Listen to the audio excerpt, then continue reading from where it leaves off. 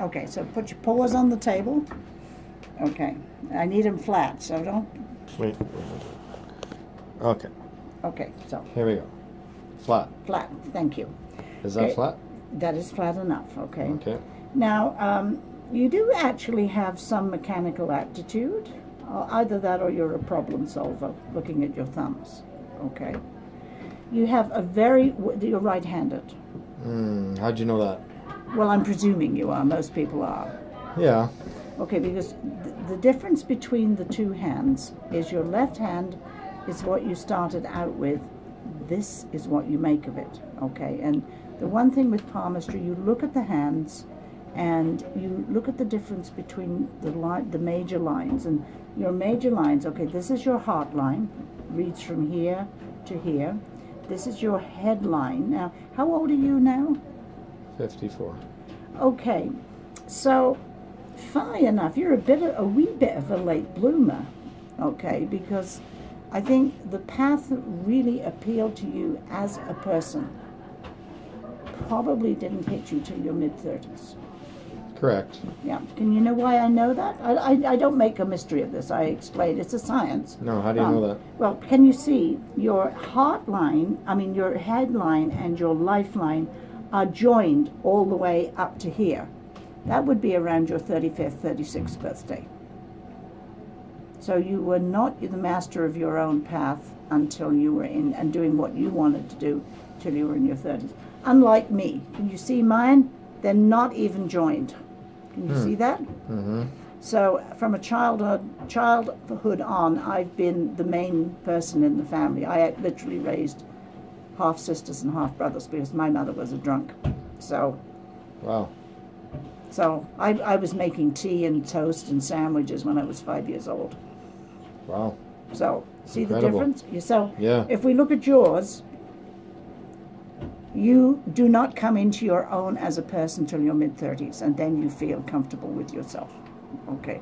Now you have a good, strong lifeline. Goes down to the bottom of your hand. Very healthy spine, by the way. Well done. Not exactly. There's nothing seriously wrong with it. Come on. Well, I have a bit of arthritis, but that doesn't count. That doesn't count on palm. We're looking at genetic anomalies and fractures and breaks and things. We all, as we get older, get arthritis. You know, the Egyptian kings did. We do. No, this has nothing to do with arthritis. This is the general health of your spine is good. You know, there's no curvatures, there's no breaks, you're fine. Yeah. Okay. In ancient Hindu palmistry, this is an X-ray of your spine. Okay. Where? This one? All this way down here. That's an X-ray of your spine. According to the ancient Hindus. Yes. Okay. And you know, 9 times out of 10, I know when people have scoliosis just by looking at their hand. You don't even need an X-ray. Yeah. This is most people who are self-determined have this. You don't automatically get a fate line on your hand. A what? Fate, F-A-T-E. Is that what that is? Yep, that is your fate line. Okay. Fate line. So some people don't even have that? No. Really? No, it's not an automatic. It's going to be, I have one right up the middle of my hand. Okay. And what's the percentage? How many people don't have that line? I would probably say about 20% of the population doesn't have a fate line. What causes it? Mainly most people who are self-employed have a fate line. Sorry, that's annoying, I'm turning it off. Most people who are self-employed have that. Also, when you undergo major changes in your life, sometimes there will be a branch here or here that connects that, and then we ignore the fate line. I don't have that, do I? No, you don't. But I've had so many changes, there should be so many branches. Well, you'd have the breaks on different places, but, you know, basically, you don't have that indication on your head. Okay, right.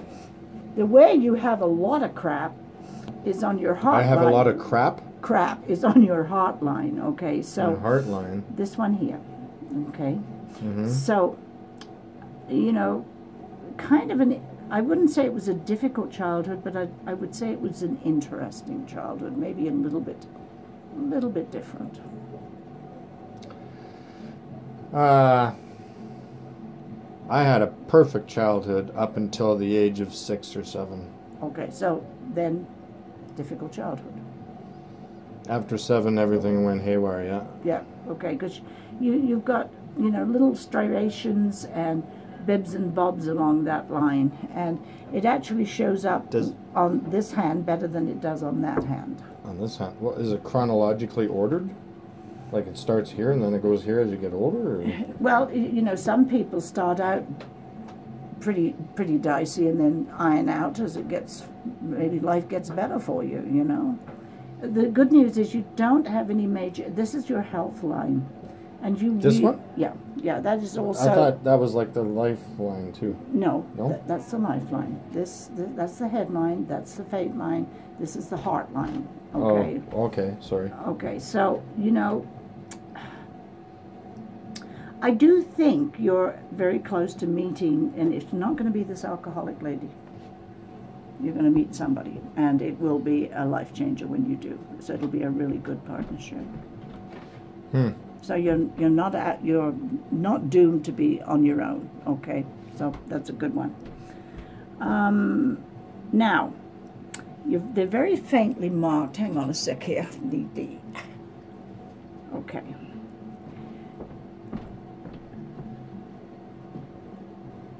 See, you've got one of the things where you miss the boat in life is because by nature you are actually a teacher and you just haven't followed that path. Interesting. Lots of people tell me that. Yeah, really you did miss the boat on that one. Lots of people tell me that. Yeah, because you have the natural aptitude to be a teacher. Now you don't have... But I was very slow in developing my linguistic skills. Okay. I was very quiet as a child. Yeah. And then when I finally was able to talk, nobody wanted to hear me anymore. Okay. Now, did you have a scar there?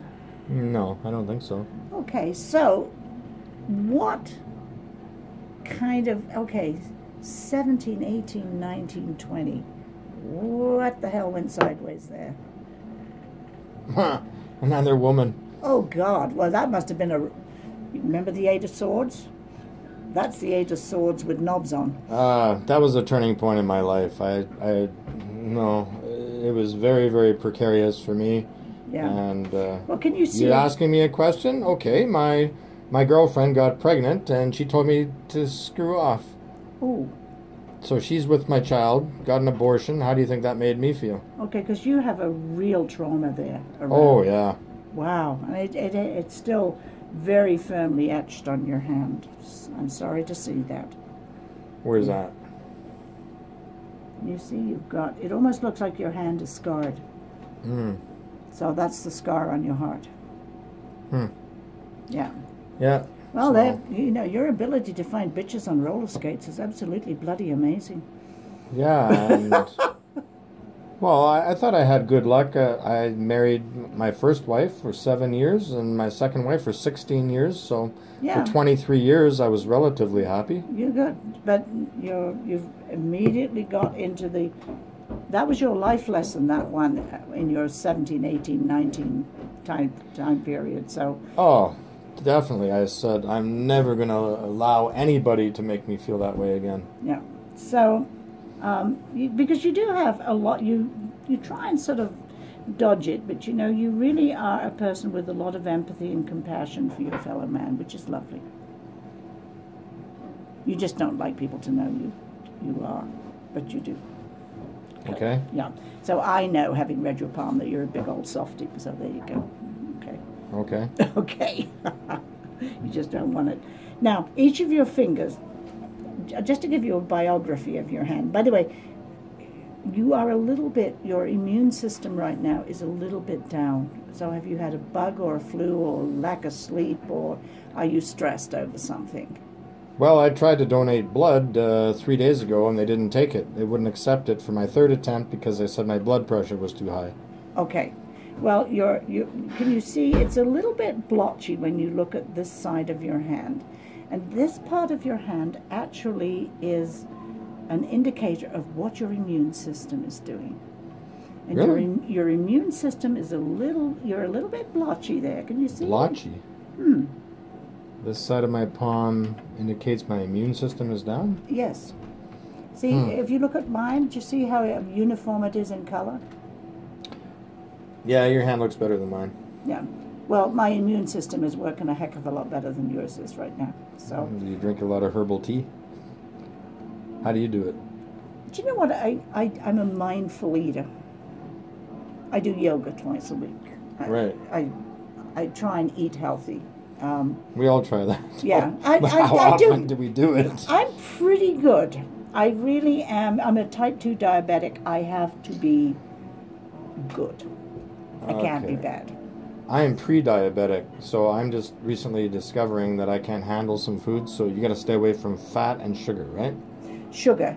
Fats, actually, you can't cut fat right out because you do not digest food properly unless you have a certain amount of fat in your body.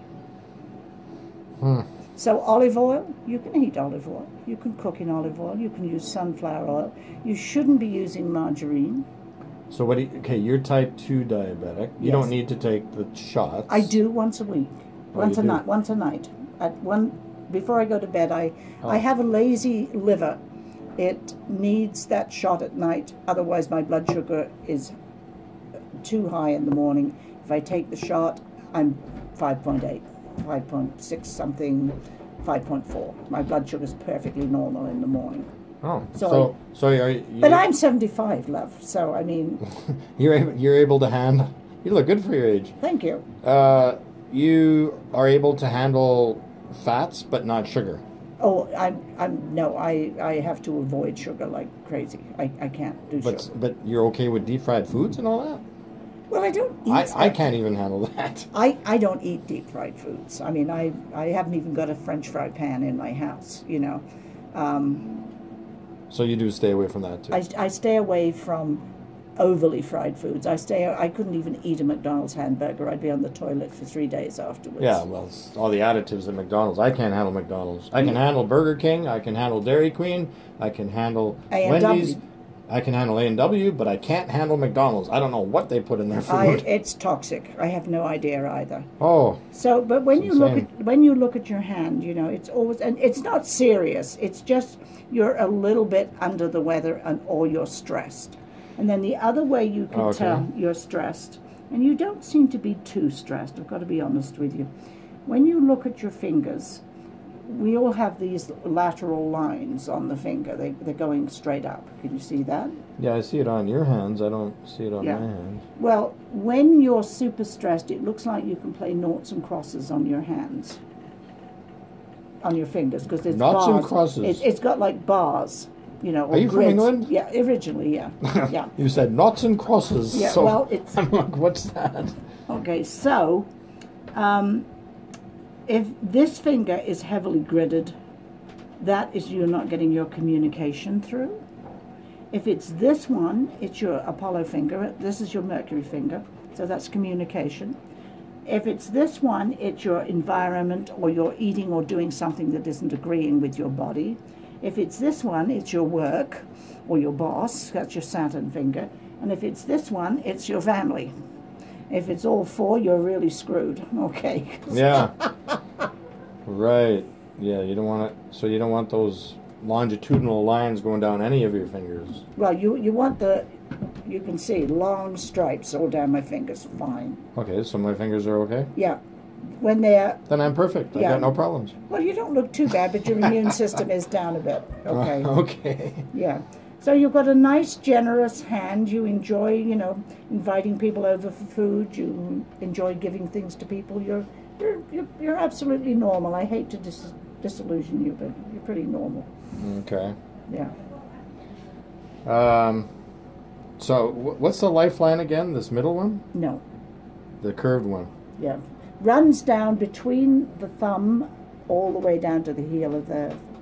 Oh, yours is going all the way down. You're going to have a long life. No, well, so did, what's her name, the Princess Diana. If she'd put a bloody seatbelt on, she'd have made it. It's basically what your genetics are. Your chances of having a very long life with your genetics, okay? Without accidents, yeah. Yeah. But I mean, she made a choice. She didn't put her seatbelt on. So mine ends right here. So what's that? Like 75 years old? Not necessarily. It's, you know what? Do you know what that means? People with a shorter lifeline actually tend to be people with very intense focus. Why is that? But it's simply because somebody's got a Grimmel and drawn a line in your hand. People like I'm sure Donald Trump has one of those on his hand because he's gung ho to get to what he wants. Okay, so it also can be when that is a very short, and I mean yours isn't what I would call a short one. I've had people who ended there. Okay, it's usually that you have a unique skill or direction. So, but you see, you'd also have to look focused. Yeah, but then you'd also have to look at this because this your fate line actually is working its way up to your headline. What line is that again? The fate. Fate. Fate. You are fated to be famous, or you are fated to be a fool. Whatever way it goes. Yeah. Okay, so either way. So we don't know right now. Yeah, so you've got your fate line is actually longer than your lifeline, so your chances of being an old fart are pretty good. Fate is good. Yeah. I see. And usually, again, people who are self-determined. Don't know if I want to be an old fart though. Oh, I want to make the government pay me money till the very last minute. I'll get my money back off those buggers. Well, there's fate for you then. Yeah. Well, I hope that kind of gave you